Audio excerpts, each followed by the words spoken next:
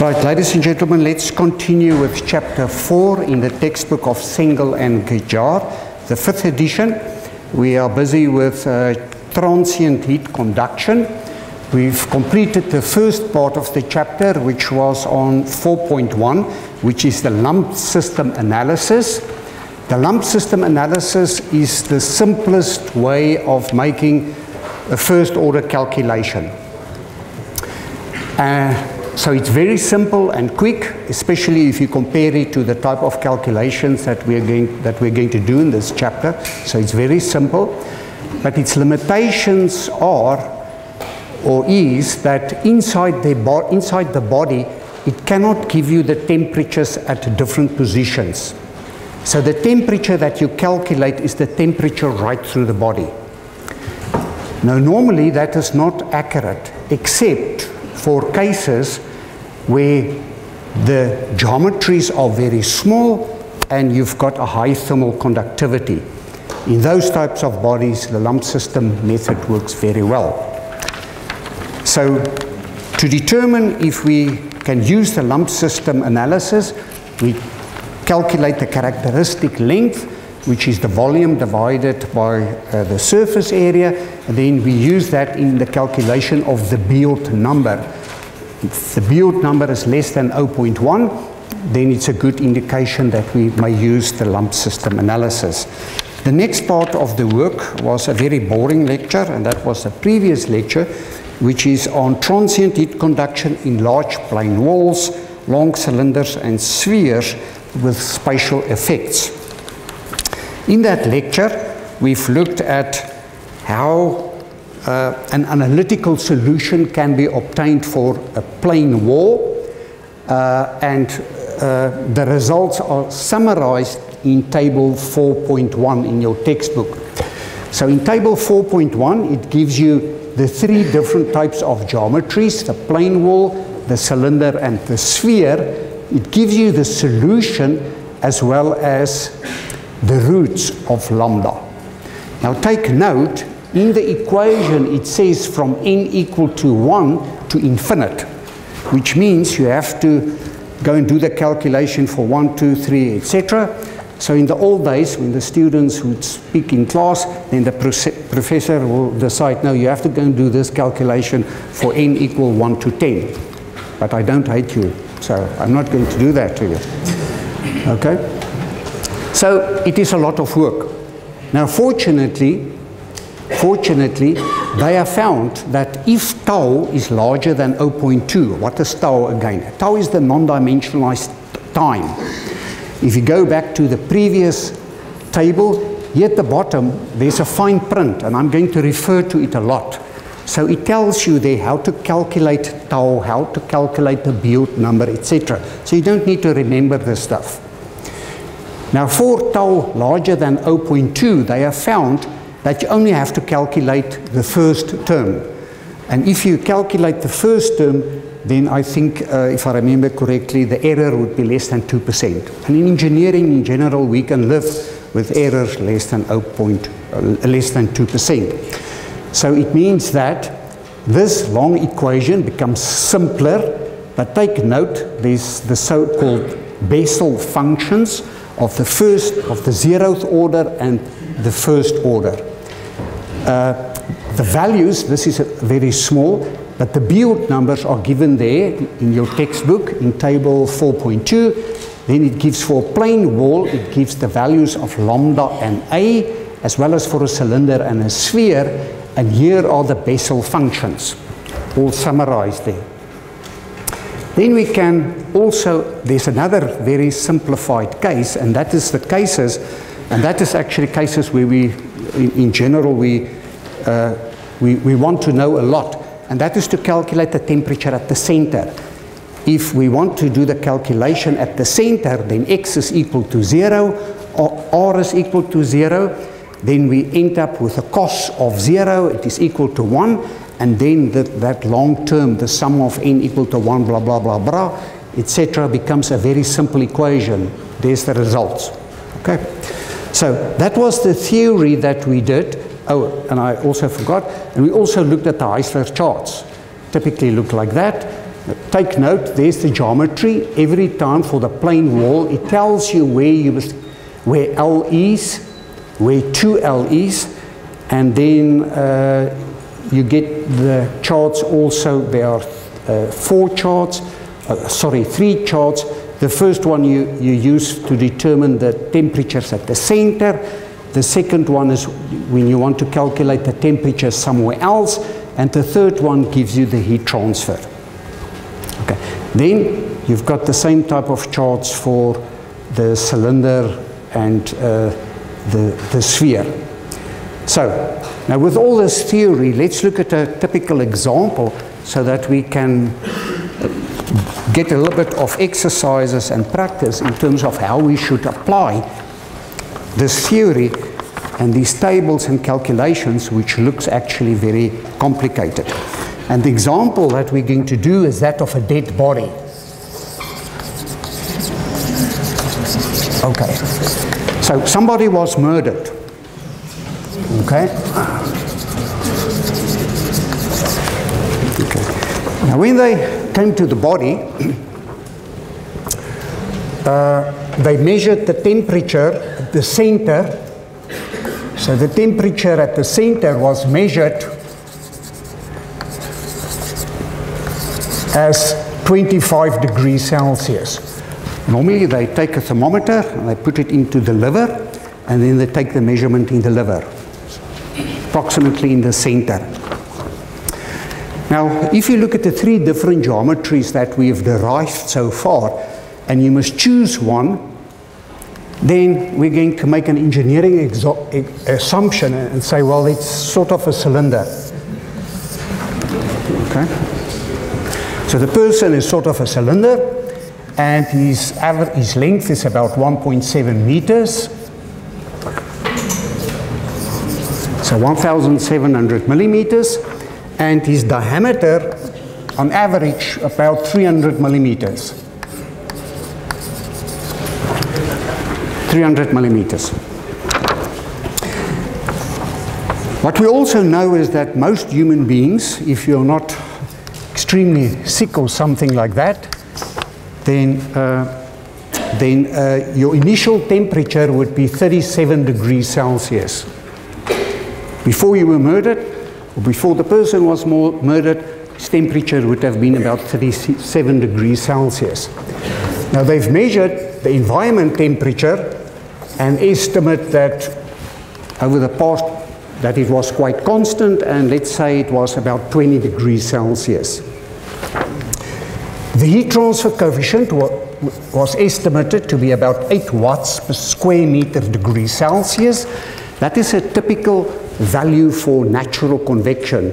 In chapter 1 in your textbook, you've looked at the 3 different modes of heat transfer, and in convection heat transfer you get natural convection and forced convection, and typically for natural convection the heat transfer coefficients would be approximately in that order.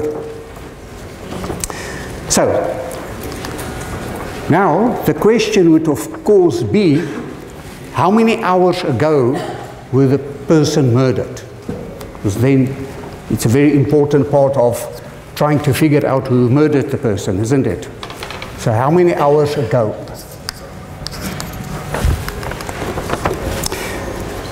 Right, now if you've looked at the equations that we've derived so far, you would have seen that there's some detail in it that we need to put in of the body. For example, the density, the thermal conductivity, etc. And you all have the textbook, and one of the very important things that you need to know is to know how to use that textbook. It's like thermodynamics. You know the tables there at the back. If you never use them, and if you suddenly have to use them in a test or exam, it is very easy to make a mistake. So I would really like to encourage you to really start making use of your textbook. So for those of you who've got your textbook here, it would be a good thing to take it out, because I want you to get the properties for me for a dead person. Or what properties will you use? So what properties will you use for a body? the human being, the thermal conductivity, the density, etc. The values that we're going to need is the thermal conductivity, the density, the CP, and the alpha value, the thermal diffusivity. Those are the four that most probably we're going to use. So for those of you with your textbook, you can look at the back. In the back there are tables, typically in Appendix A. There are appendices there, and there you can get the properties of gases, liquids, and solids, typically.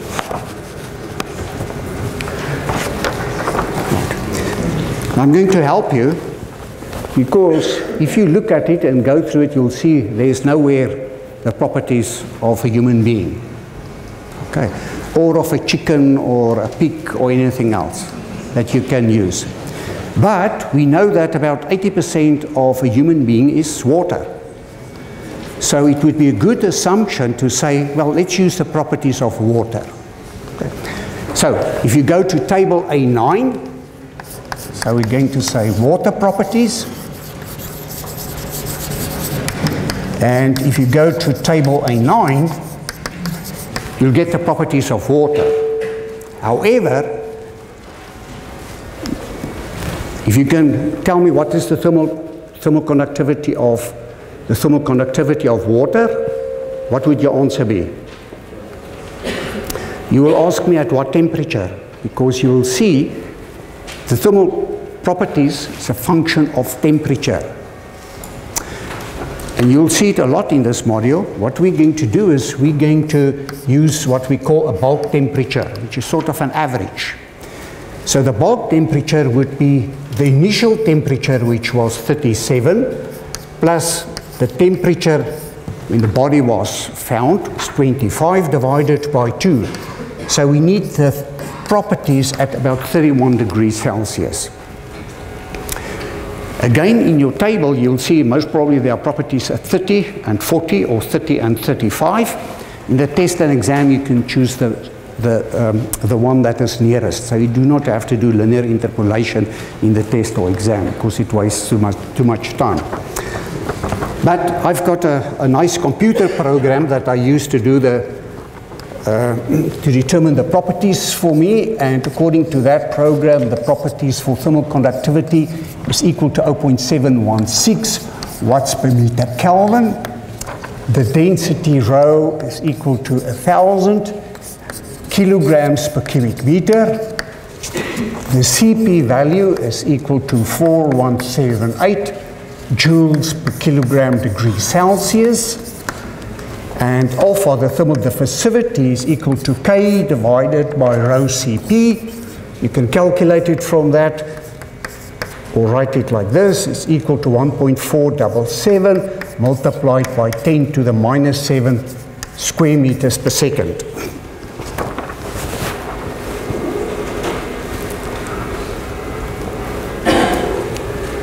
Okay, so there's the properties. So which approach are we now going to use to determine the time of death? We've got the lump system approach in paragraph 4.1, and in paragraph 4.2 we have done the derivations for the plane wall, the cylinder, the long cylinder, and a sphere. Well, just to do an illustration, I'm going to do it both ways. Okay. However, if you look at this, and if you think back of the lump system approach, then we've said that in general, that approach works very well if the bodies are small and if the thermal conductivity is high. The body is not small, the thermal conductivity is not high. Okay. 0.6 is small. High thermal conductivities is 200, 300, etc. for metals. But let's go and do it just to see. So the lump system approach says that you have to go and calculate the characteristic length, which is equal to the volume of the body divided by the surface area. The body of the volume is pi divided by 4. d square multiplied by its length. Okay?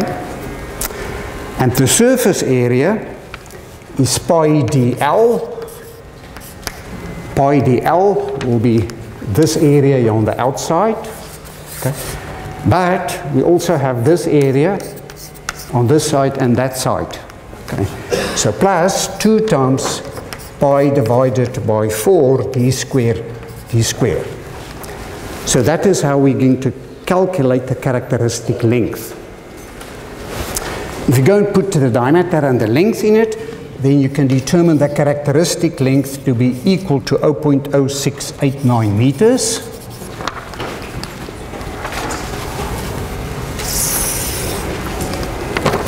Now we can calculate the Biot number. The Biot number is equal to the heat transfer coefficient multiplied by the characteristic length divided by the thermal conductivity. The heat transfer coefficient, the average heat transfer coefficient on the outside of the body is 8.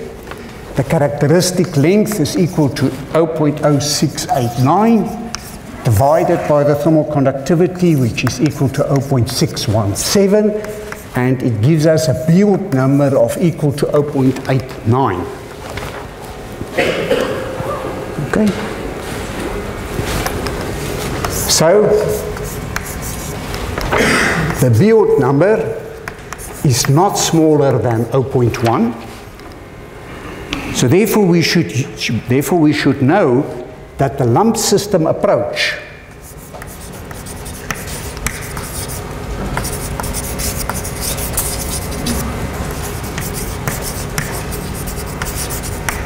is not going to be accurate. Okay, so the lump system approach is not going to be accurate. But we are curious. Let's go and see what it will estimate.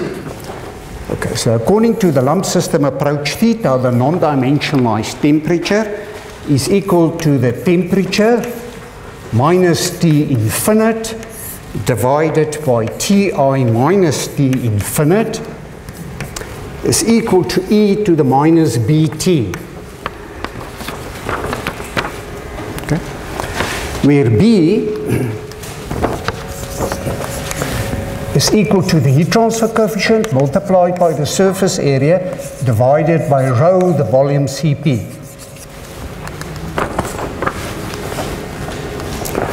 The heat transfer coefficient is 8. The surface area, pi dl plus 2 times pi divided by 4 divided by d squared, divided by the density, 1000, the volume, pi 4 divided by d squared divided by L divided by Cm, or you can write this as the heat transfer coefficient multiplied by rho LCCP. Okay. Because the characteristic length is the volume divided by the surface area. And if you go and calculate it, it would be equal to 2.778 multiplied by 10 to the minus 5 per second.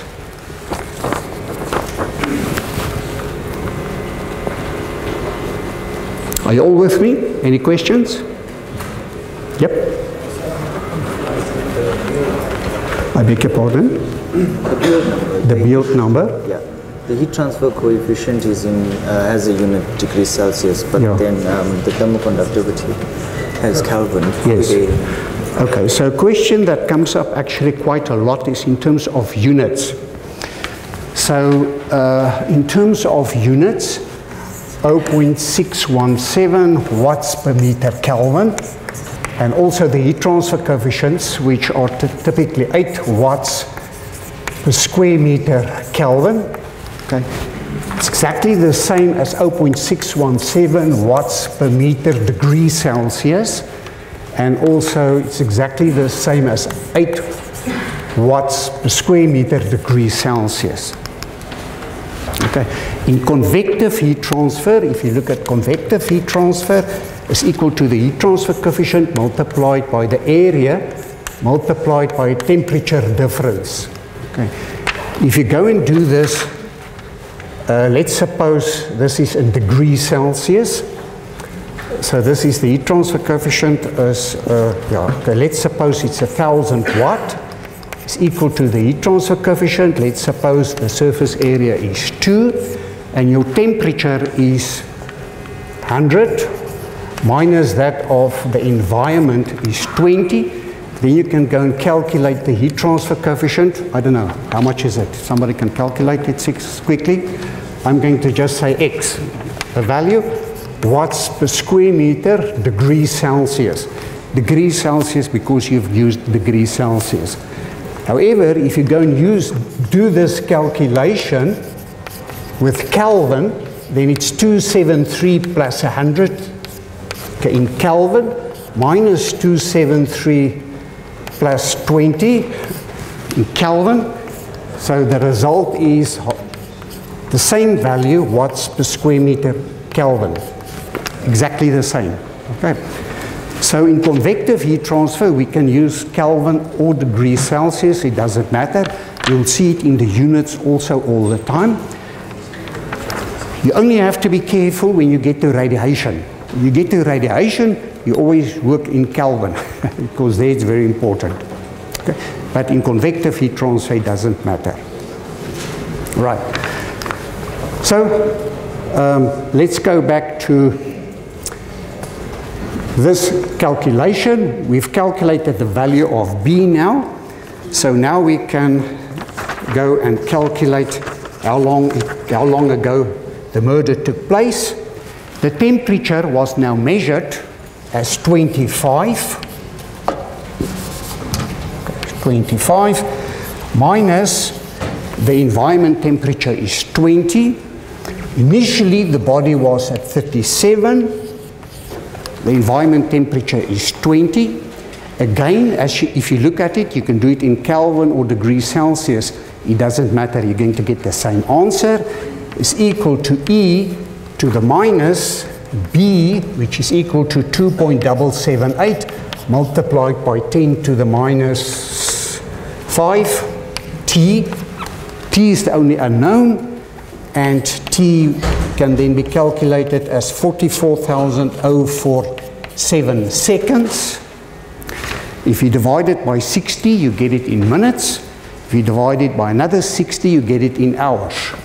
So that works out as 12.24 hours before the temperature was measured as 25 degrees Celsius in the center of the body. Okay? Does that make sense? Right, now let's see if we now can use the more sophisticated approach, which should be more accurate, and that is to make use of the approach in paragraph 4.2, where we look at the plane walls, the cylinders, and the spheres. And we've already made the assumption that this body is that of a cylinder. Therefore, if we go back to table 4.1, that summarizes the three solutions to us.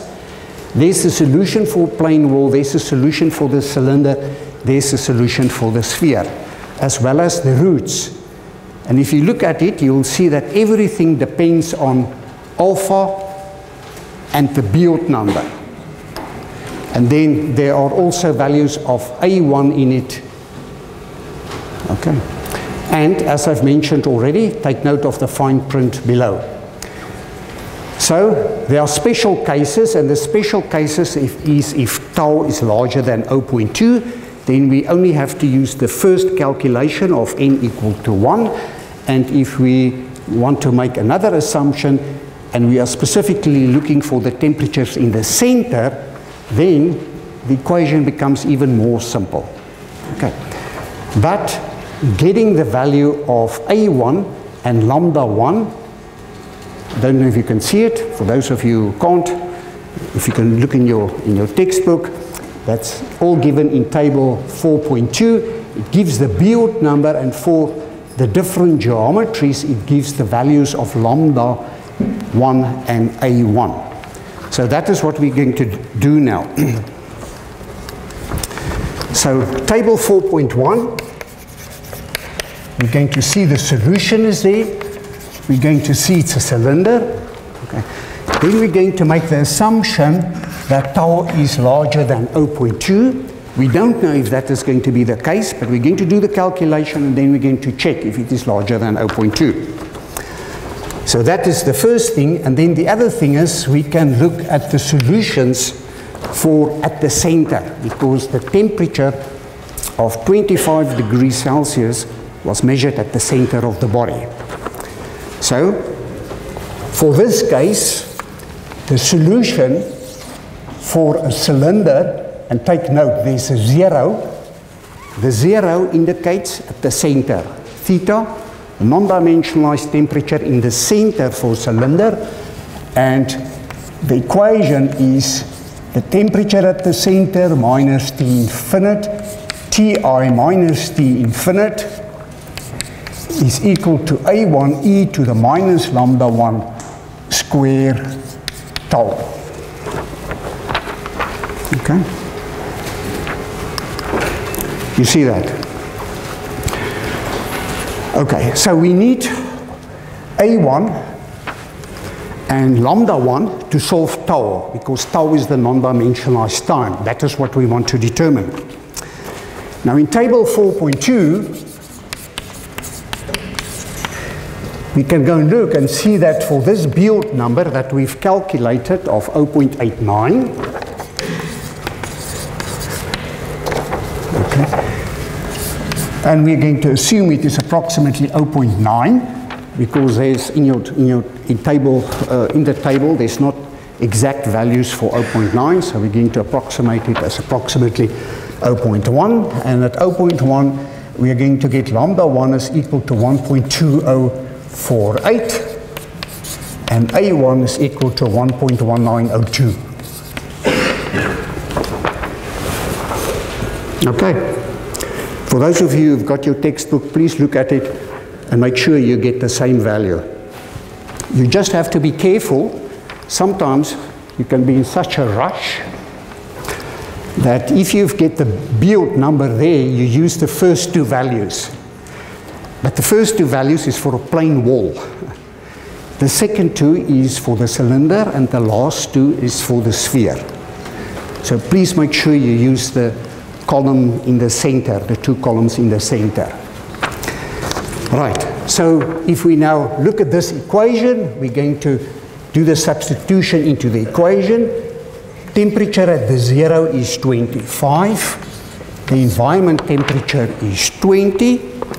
The initial temperature was 37.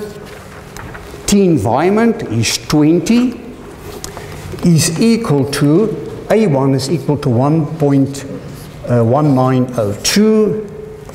E to the minus 1.2048 square tau, and now tau is equal to 0.963, and we should be relieved about it because it is larger than 0.2, so our one-term assumption is valid. Okay? The non-dimensionalized time is equal to alpha t divided by R0 squared.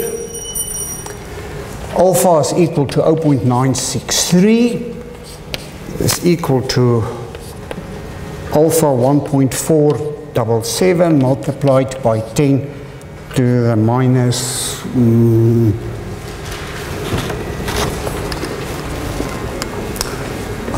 minus 7.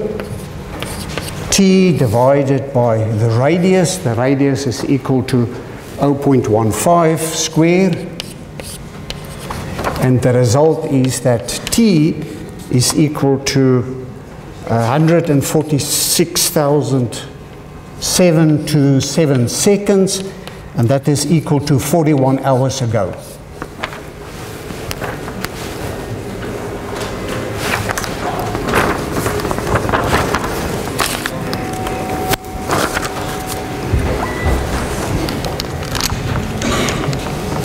Are you happy with that?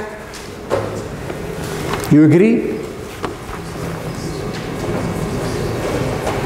No. No, it's all wrong. It's all wrong. I led you into a trap. It's a trap I've warned you about. What is the trap? Yes. Exactly, yes. So the trap is the Biot number that I took, that we already calculated, is based on the characteristic length, which is only valid for a lump system approach. Well done. So,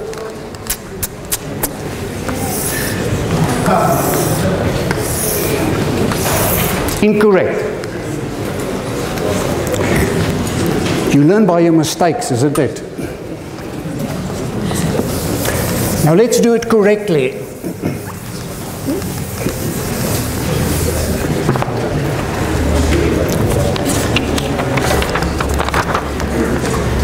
Okay, so the Biot number of equal to 0.89 was from the lump system approach. Okay. And in it, the Biot number is equal to HLC divided by K, and LC, the characteristic length, was determined as the volume divided by the surface area. And this is only valid for a lump system approach. So the question is now, all right, I know what's wrong now, but what should I do? Well, it is very simple. There's no secrets. Okay. And the solution is, and it's unfortunately very small to see on the PowerPoint, but if you go to table 4.2, here in the fine print, I keep on referring to the fine print, it tells you the Biot number is equal to HL divided by K. The L would be the half for a plain wall, would be half the thickness, because the total thickness is 2L.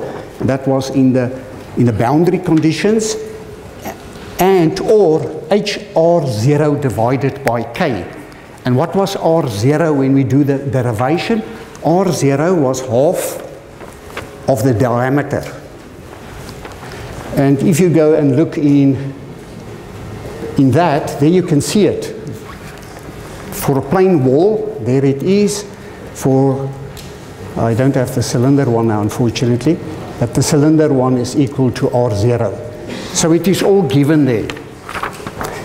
So if you go and look in the fine print, it is equal to H R0 divided by K. So it's table 4.1 in the fine print. Okay. So we should have calculated it as the heat transfer coefficient multiplied by the radius, which is 0.15, 150 millimeters, because the diameter was 300, divided by the thermal conductivity, which is 0.617, and that gives us a totally different Biot number, 1.944, which is not equal to 0.89. Okay? Right, now for this Biot number of 1.9, I'm using 1.9 now because in your table you cannot go to 1.944. But for that Biot number, you will see that lambda 1 is equal to 1.5995 and A1 is equal to 1.3384.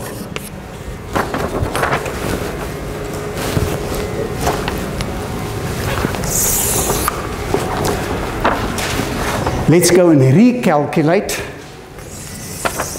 from this equation, which is the temperature at the center minus the temperature of the environment divided by the initial temperature of the body minus the temperature of the environment is equal to A1 e to the minus lambda squared tau, like that. The temperature, it was measured at the time of, at a certain time after the murder took place, was 25. The environment temperature was 20.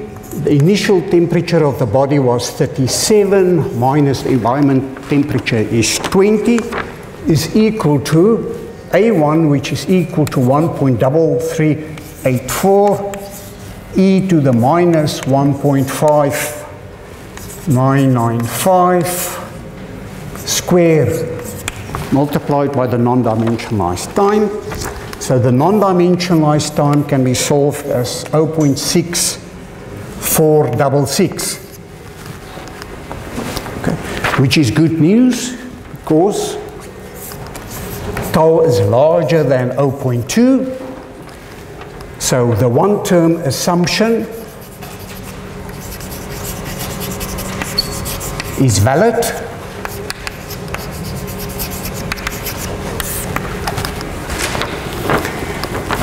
Right, the non-dimensionalized time is equal to alpha t divided by r0 squared.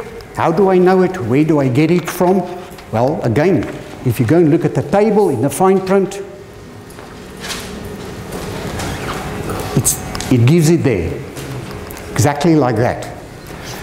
So the non-dimensionalized time is equal to alpha t divided by r0 squared. The non-dimensionalized time is equal to 0.6466.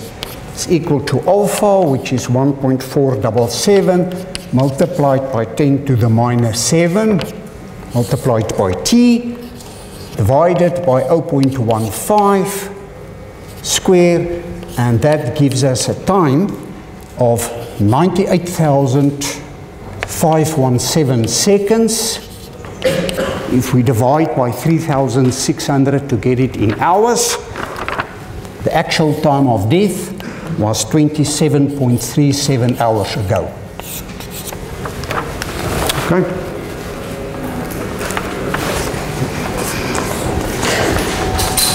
Right, what would you, if you now look at this problem critically, what would you say are the limitations, things that we haven't taken into consideration?